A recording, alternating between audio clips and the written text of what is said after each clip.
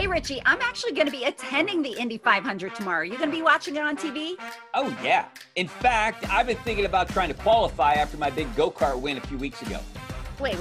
You came in third, Richie, what some people might refer to as second loser. Uh-oh. Oh, this is scary. I hate this turf. I've been in more grass than the actual track. Daisy, that's not really the way I remember it. I won.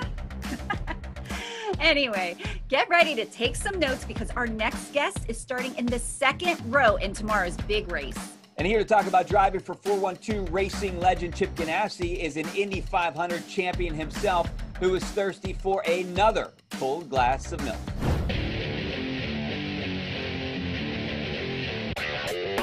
Back in 1998, I was a rookie in the Champ Car Series, which was the series that we used to do prior to IndyCar. Chip came to me and says, hey, I need to speak to you. I want to hire you to drive for me next year. And I thought it was totally a prank because it was my first year. I just had started. And that was my first encounter with Chip. Chip is the key of the success of the team. Chip, I mean, he has this hashtag, it's I like winners. And Chip is a real racer. That's his only business.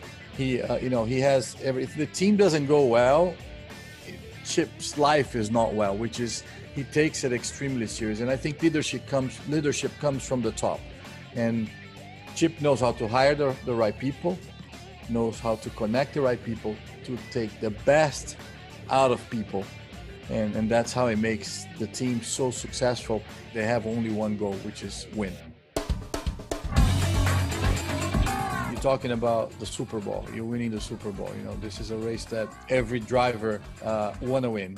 You become a legend when you win it. I mean, I've never, since 2013, I'm always getting introduced as the 2013 Indy 500 Tony Kanaan. I just came back to Chip's team. I raced with Chip 5 years ago.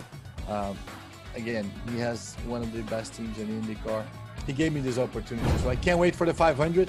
You know, when I kissed the bricks this year, I actually want every single fan in the grandstands to jump in the racetrack. We'll do a big group hug.